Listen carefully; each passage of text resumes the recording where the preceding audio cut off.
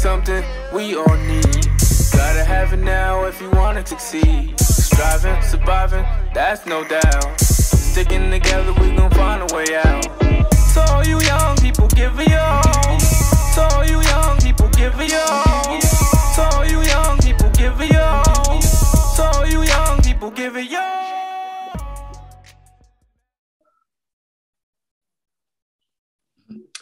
Good evening, the back community. You know how I like to start these things off.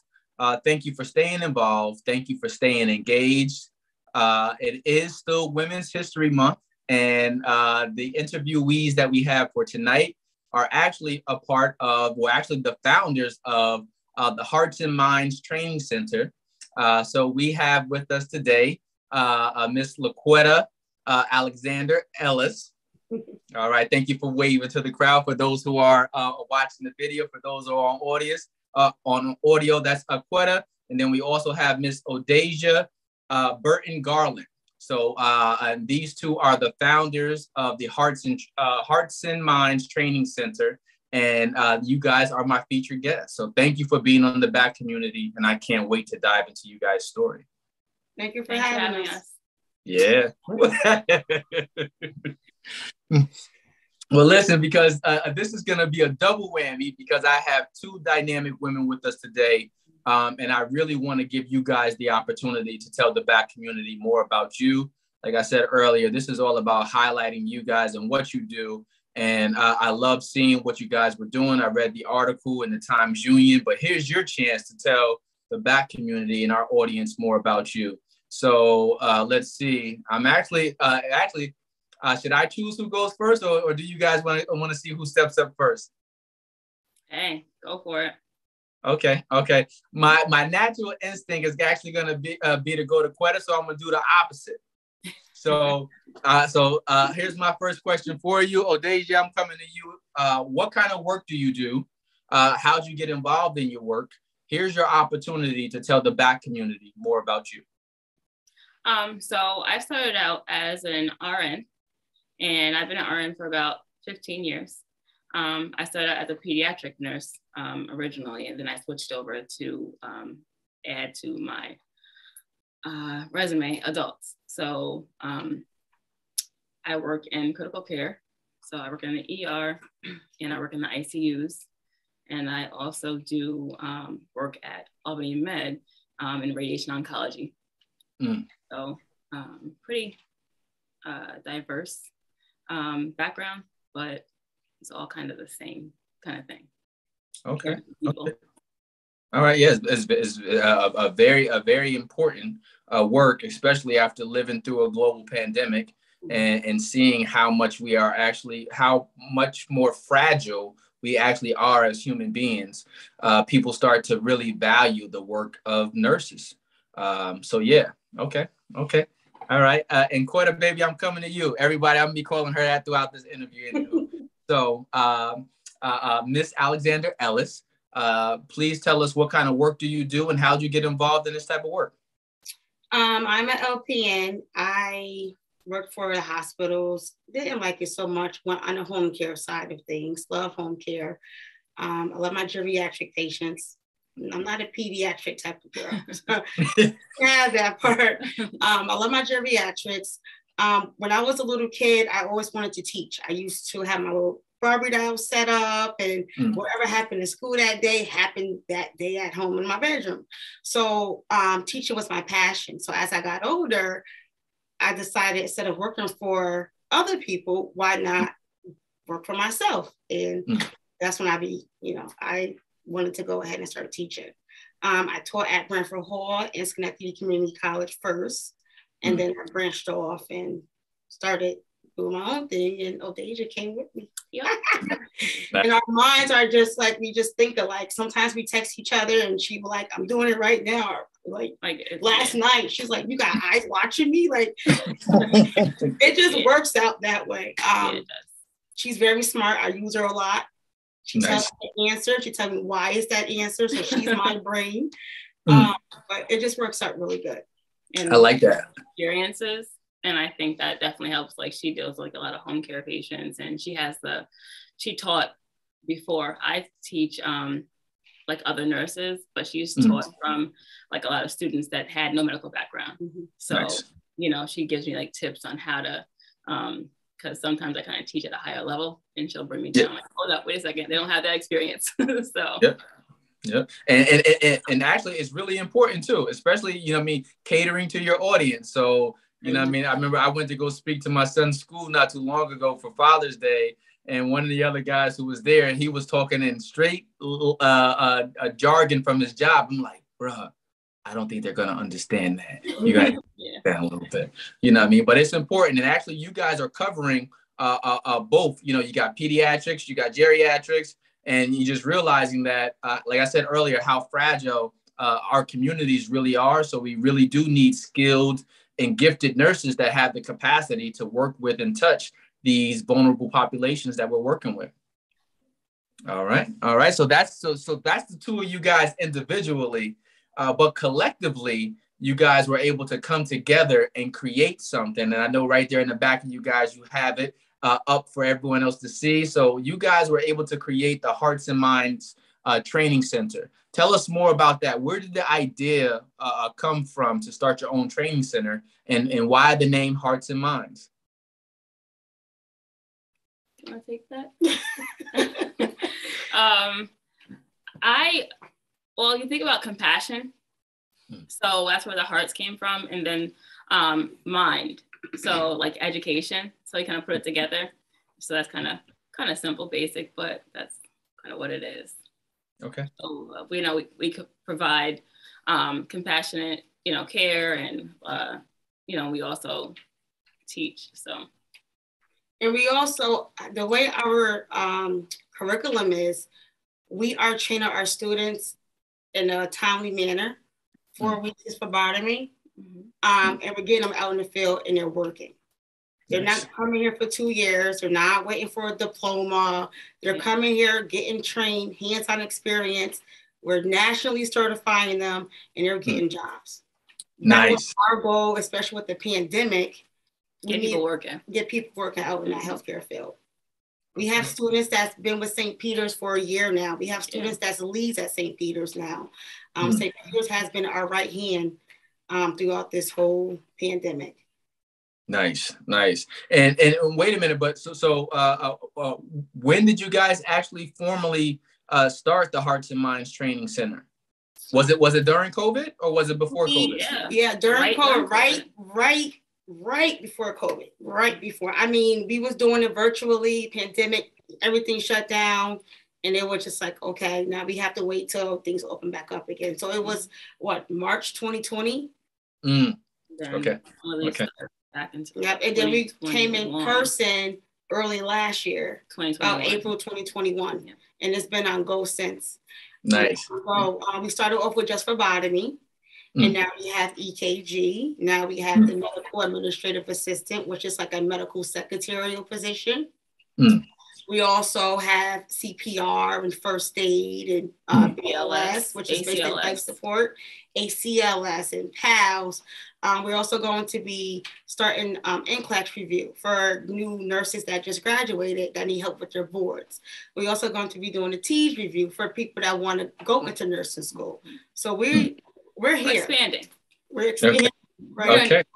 Right. I see. And actually, I did mention earlier, like I said, I was able to stumble upon your work through an article that they did on you guys. You guys were featured in the Times Union. And I was just like, wow, this is amazing work. And, so that was how I first had come to following you guys. But now I regularly see you guys just dishing out these certificates, and you guys are getting your students, like you said, out here performing and actually working. So to date, do you guys have a number of how many students you've actually worked with and certified nationally already? 135 students we have nationally certified. Yes. St. Peter's has 25 of our students from a year ago, and they're still there, and they're still hiring. So every 4 weeks, we encourage our students to apply. St. Peter's call them, they get the job, they go work.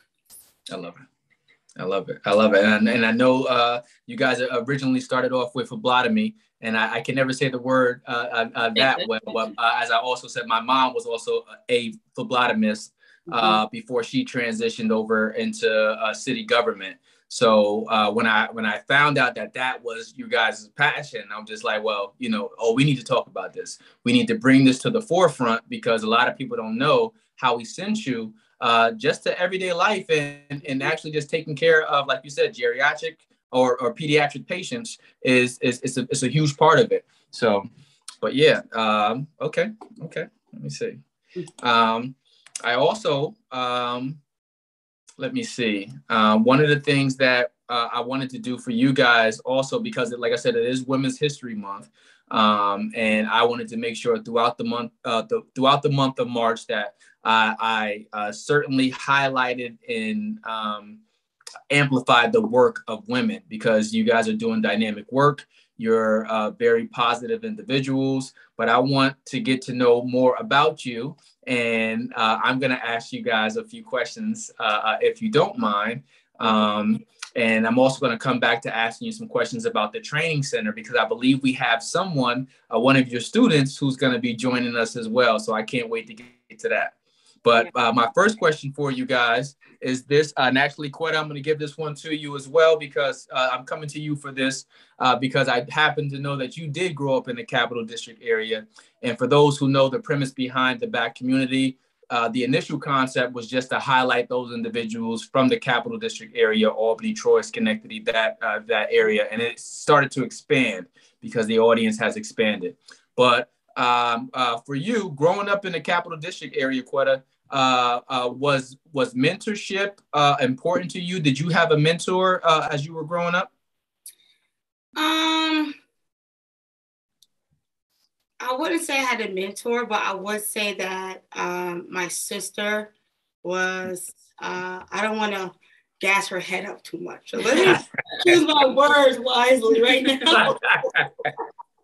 My sister, and she still is, she's definitely a good guide for me. She tells me, sometimes I'm like, yeah, whatever, but I listen. She tells me, what I should do, what I shouldn't do, how I should do things. She's good with the money, so she tells me ways to, get into the finances part. But I will say having my daughter changed me. Trying to do this without crying here. Oh, gosh. All right. So and why? The old LaQuetta did some things. She had a child, and her child changed her life. For the better. Hers all the time. Without her, I don't know where I would be. I did some things that I totally regret. But I can't take it back, so I just move forward. And I try to show her the lead, she want to be a brain surgeon. So I want to get her in that medical field and try to, guide her the way I wasn't really guided to where I am now. She is in the STEP program at Albany Medical Center, Science, Technology, Engineering program. She's doing excellent in that. We're starting college tours with her. So I also bring her into our classroom to show her what we do here in the classroom. Ariana knows how to draw blood now. She knows how to do CPR now. So I'm trying to, guide her because I wasn't guided this direction. I remember sitting on my grandmother's couch next to my grandfather, and the Alexander-Ellis commercial came on. I didn't have no diploma. I had nothing. I left school. I was a grandpa's girl, so I was always at grandma's house. And the commercial said you could get your medical assistant and your GED at the same time. I went ahead and did it. Ever since, I just took off. I never looked back, and I still don't look back. I just keep it going. I'm starting the RN program in September, thanks to Odaysia here. Encouragement. We encourage each other. We do. We really do encourage each other. Yeah. But I finish my master's one day, but so I really think my daughter is what really changed me as a whole. I'm showing her not to give up. Anything is possible. People gonna talk about you. Let them talk. Just talk. Look where I am now. Right. Lead by example. She sees us working hard. My kids see us working hard. We're always here, always doing something, helping somebody else and trying to lift the next person up, you know, not leaving behind. And even with our students, we tell our students, it doesn't end here. Right. Go to nursing school. We push them. Go to nursing school. We tell them we're still here. Just because the class ended, we're here for you. You have our number. You have our email. If you need us, call us. If you want a refresher, call us. Come back. We're here. And I try to build like a sisterhood with our students more than just instructors and students. We have like a sisterhood. Yeah. Nice. There's students that call us all the time, still thanking us for teaching them because we changed their life. So, you know, it's very touching. And we give them encouragement. So what makes us different than like one of those other big schools is we take pride in what we do. And we also, you know, if we want the people that we actually teach are people from our own community. Yes. So we want to like help our community to grow, and you know we want us to have our own like wealth, you know, and I think if we can educate our community, which leads to more money, higher wages, you know, not just having people work, but having like a living wage, you know. Absolutely. Americans out in the healthcare field, you know, just to make sure that we can lift our community up, and that's kind of what we do. I love it. And one, like I said, nursing is a crucial industry. Not only is Albany getting ready to gear up for its own nursing charter school, you know what I mean? It is extremely important, and it's a very lucrative industry. So, you know, there's a huge population in the Capital District who has chosen both male and female to get involved with nursing, but it's also something that is easily translated into other cities throughout the country. So you're able to go ahead and take an experience and be able to maybe go create another opportunity in another field, in another city or another state, to go ahead and, like you said, overall increase your income. I know I had the Common Council president on not too long ago, and he was just talking about the average median income there and how it needs to exceed. I mean, it needs to increase. And part of that is, one, teaching people how to be entrepreneurs like you guys, but also being able to give yourself the skills and the credentials to go out and be qualified for more. Right. And that's why I love what you guys are doing. I love seeing pictures with all your graduates and they're getting their certificates. But I also love that you guys have a direct connection there with the hospital already, St. Peter's, and a lot of them are already being plugged directly into that system. So, but yeah, Odaysia, I'm coming to you. We are nationally certified too. So you take your certification wherever you want. So exactly. You don't stay here in this area. If your goal is to move, then you can move. We've had several students that took their certification and moved like to the South, but you know, and try to make a better life for their families. Nice. Odaysia, I didn't forget about you. Don't worry, I'm coming to you as well, because I would like to know, in your early stages, as you were growing up, did you have a mentor? Did you have someone that helped to guide you, that actually led you to becoming the woman that you are today? Was mentorship a part of that journey?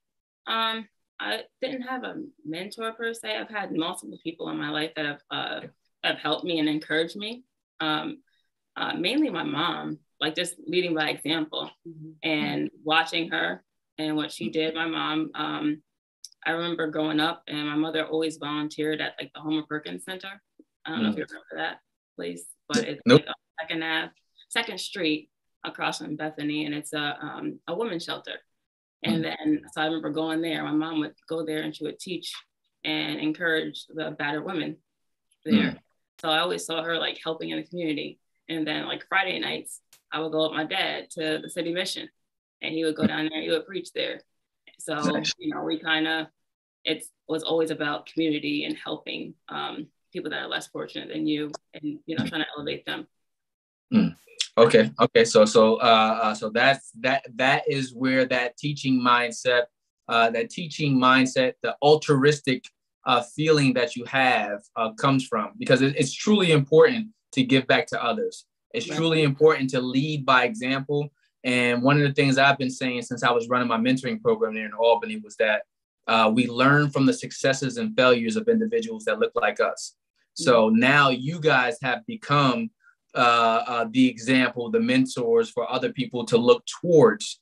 But I'm thankful that you had, quite, I know you said you mentioned your sister, so shout out to her. I'm guessing you're talking about Miss DST herself. Shout out to Tisha. And Odaysia, same thing to you. You know, you said, I think you said your dad was ministering down there at the City Mission. Yep. All right, as well as your mom teaching at the battered women's shelter.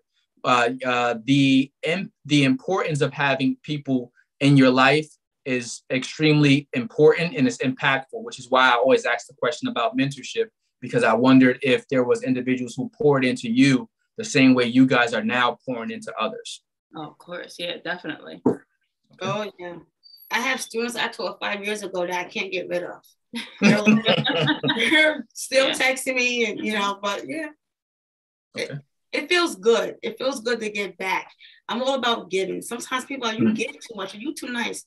I believe in you give, you shall receive. And I believe that our business is growing, and that's a blessing. That's the way God is giving. That's what God is giving us. Right. So what we're doing. I mean, people on the street, I know what they're using money for. I still give it. I don't discriminate. Just give it. You give. Good things will come to you, and that's what's happening here. Good things. Absolutely, and that's a huge part of it. It's one thing to create success for yourself. It's another thing to create success for other individuals and to stay compassionate. And that's why I think that you guys chose the perfect name for your training center, because the hearts and the minds don't always align.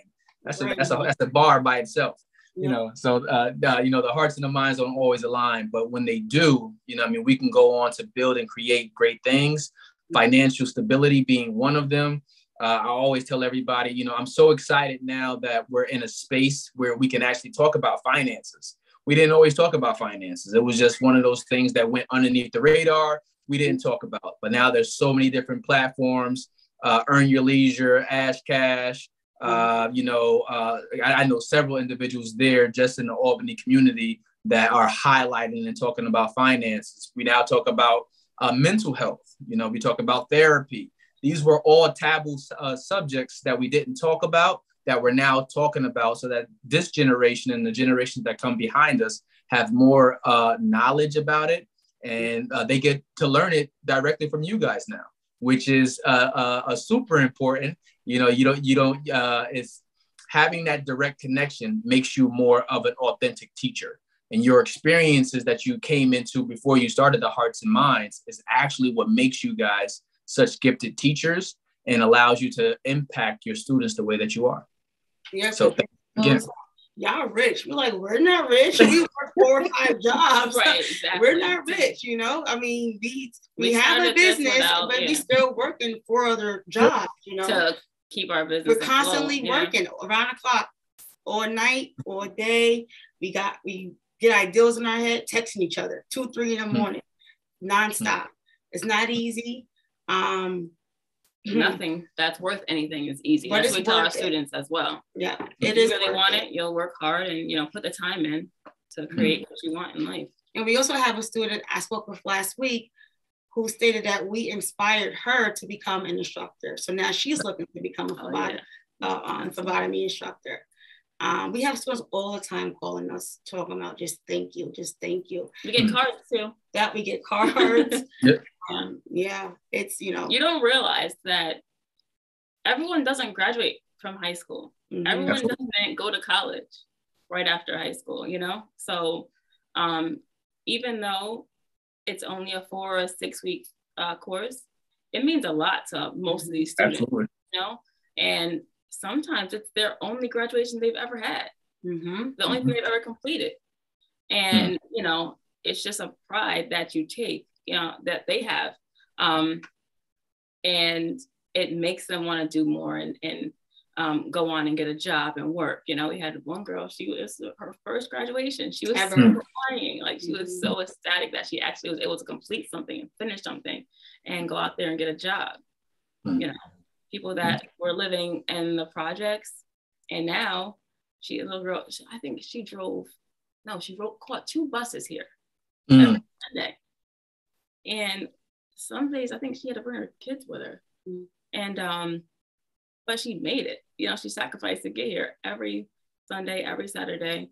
And now she's working. She doesn't live in her projects anymore. She was able to like create a living wage for herself. Nice. And, you know, it makes us feel good and it makes them feel good. We have students that commuted from Newburgh every week. Newburgh, yeah. You know, Hudson. They want it. And they tell them, you hungry, come get it. Because we will feed you. And then they go off and be successful and they come back to us because we can't get rid of them. But that's a good thing. That's actually a great thing. You know what I mean? It's a great thing when people want to continually reach out to you and to stay connected to you. And it's an even better thing to always make yourself available. But as both of you guys are now considered to be entrepreneurs, as well as I know you still have your own jobs outside of what you guys are doing with the Hearts in Mind. But do you think, based upon your experiences now, do you think that entrepreneurship is something that should be taught in the high school? Why or why not? Absolutely. Yes. Absolutely. There's no better feeling than working for yourself and knowing that, you know, I swear there isn't. Having flexibility, that's something that I'm loving right now. But you take pride in what you're doing when it's for you. You know, and I think that every person definitely should know something about entrepreneurship. Especially in your own community. Okay. All right. Well, and I also agree. And I think that there's only a small handful of states that actually teach entrepreneurship and financial literacy. But I think that is something that should actually be part of the national curriculum, especially if we haven't learned anything coming through this global pandemic. We have more entrepreneurs now than I've ever seen in my lifetime. And people are saying, you know what? I refuse to go back into work. I'm going to be working from home permanently. And I'm now going to invest the time and energy I was doing for somebody else into myself. So shout out to you guys for continuing to work for others as you continue to build, but also having the initiative and going out on a risk and a leap of faith to create something that's helping other people. And I think that's truly important. Yeah. All right. But I also want to ask you guys this because you're doing so many different things. LaQuetta, I think you're also, officiating weddings. Yes. You know, wedding officiant. Yes. Yeah. I mean, here's my question. LaQuetta, I'm coming to you first. How do you guys keep or find a healthy work-life balance? So it took me a very long time to find balance. What I do now is I hustle hard from Sunday night to Wednesday. And then Thursday, Friday, Saturday is family time. But it took me a long time to get that together. I realized working somebody 7 to 3 or 8 to 4 wasn't working for me anymore. So I like my overnights. So I do my overnights, teach during the day. And on the weekend, that's my family time. I still teach, but it's a very, very piece of the day. Very small piece of the day, but most of the time, Thursday, Friday, Saturday is strictly family time. And it's been working out for me. The phones don't stop ringing, but, you know, I'm home, you know. Nice. Odaysia, I'm coming to you next as well. You know, I mean, being an entrepreneur, being someone who is juggling and managing so many different ideas and initiatives, how do you find a healthy work-life balance for you?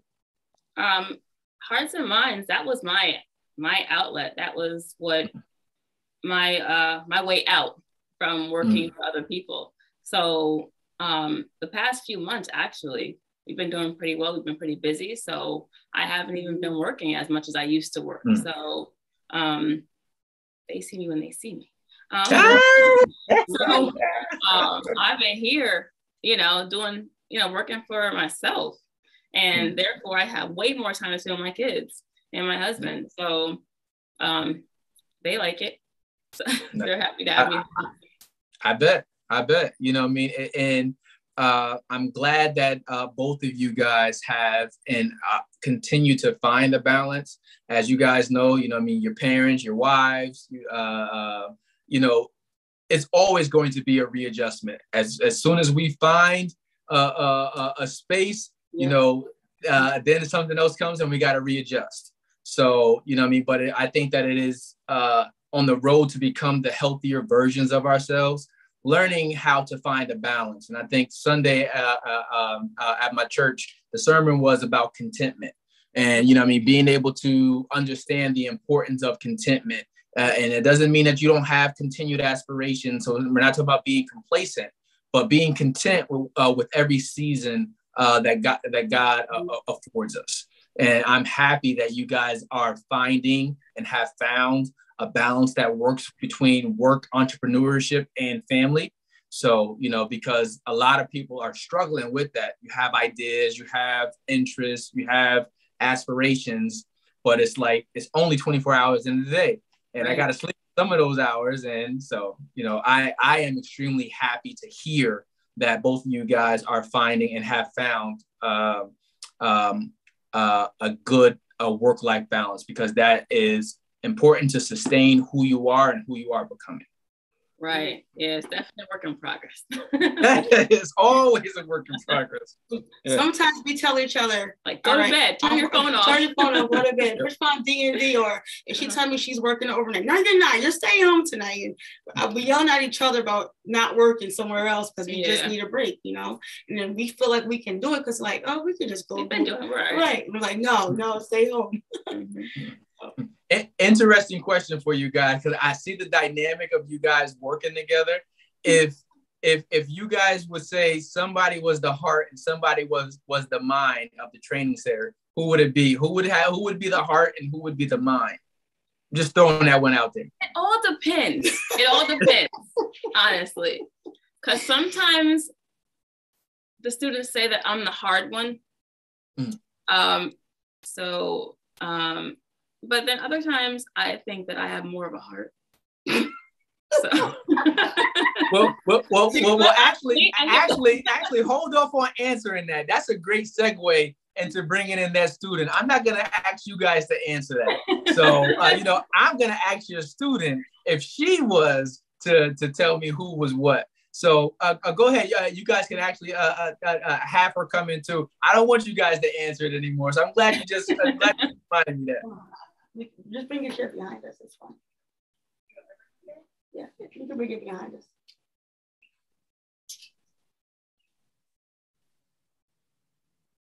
Yeah, that was the perfect segue, Odaysia. It's like, actually, you know what? No, I'm not even gonna ask y'all no more. I'm gonna ask her.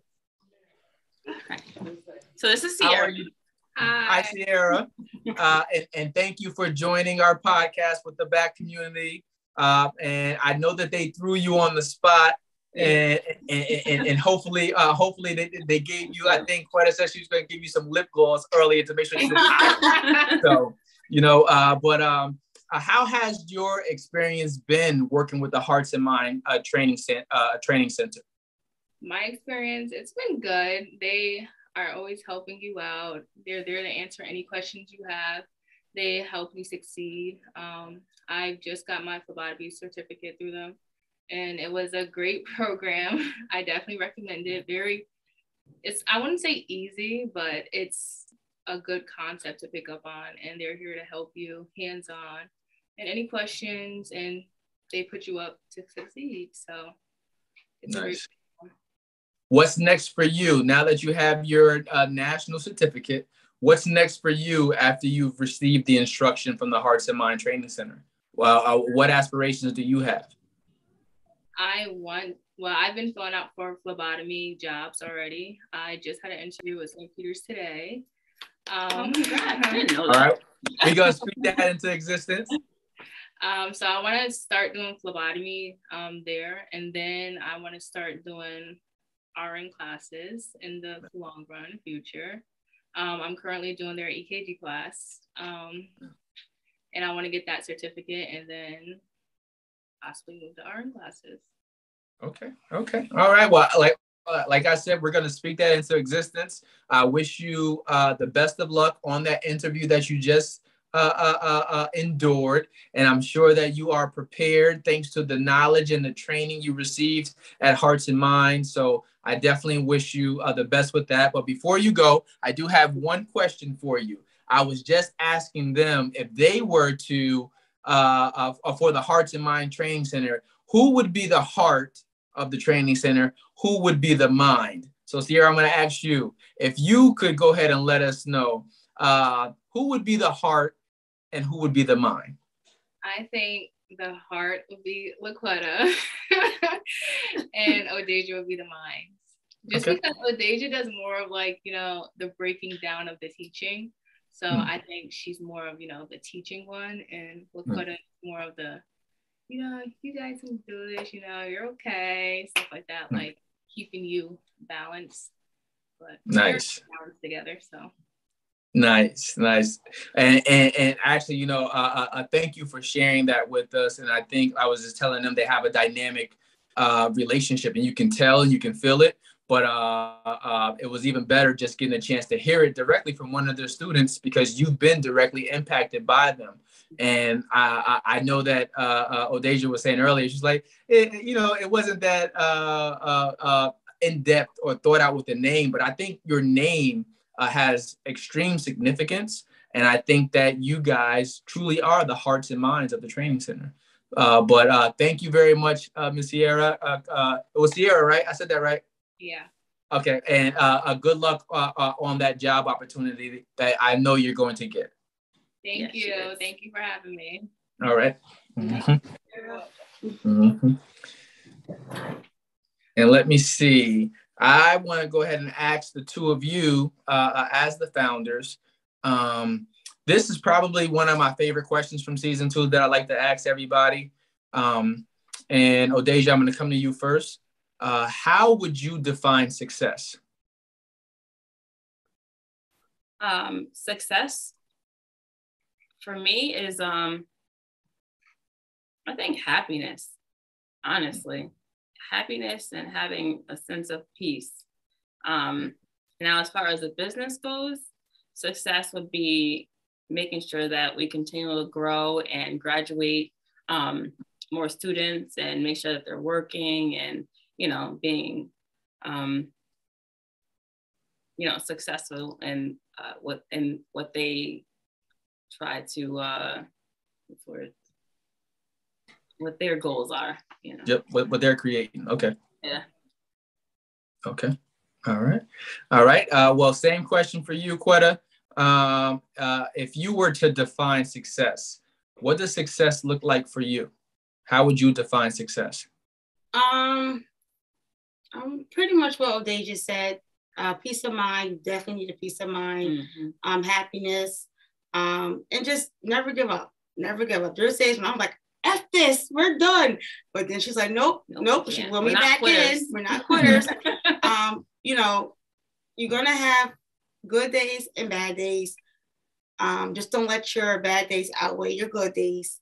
But I just think, you know, not giving up is the key. Never, just don't give up. Just keep pushing, keep striving, and you will be successful. Okay. All right. I got 2 more questions for you guys, and I'm gonna let you go.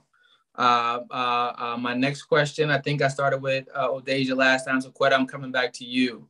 And actually, this is great, especially with how you led off earlier, and when you were explaining you becoming a mom and some of those decisions that you made earlier on. But if you were thinking about your younger self, what is something you wish someone would have told the younger version of LaQuetta Alexander at the time?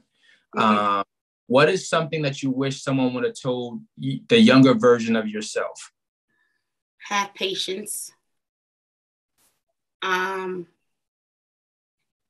is easy. Nothing comes easy. Mainly having patience. Okay. Mainly having patience. Okay. I like it. Odaysia, same question for you. I'm coming to you now.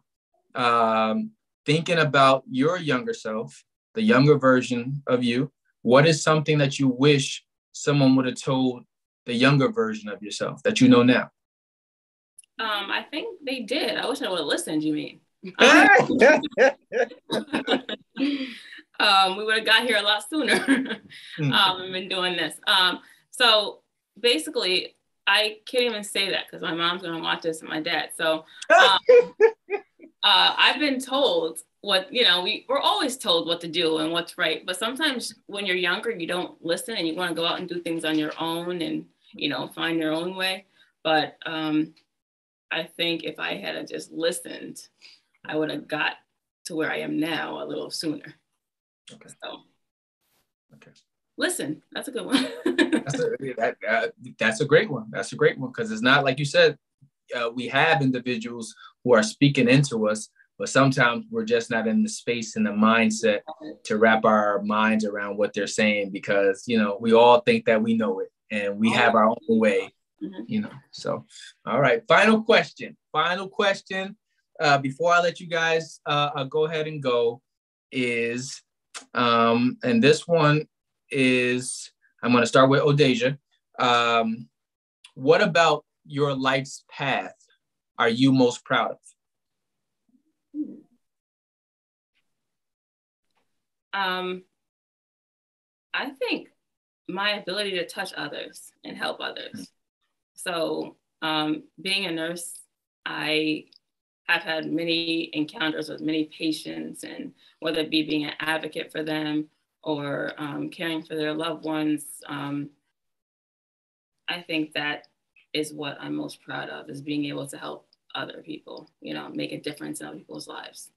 So even from nursing all the way up into, to teaching, I'm able to create and make a difference in other people's lives and what their outcomes are. I love it. And LaQuetta, baby, I'm coming to you too. What about your life's path are you most proud of? Definitely helping others.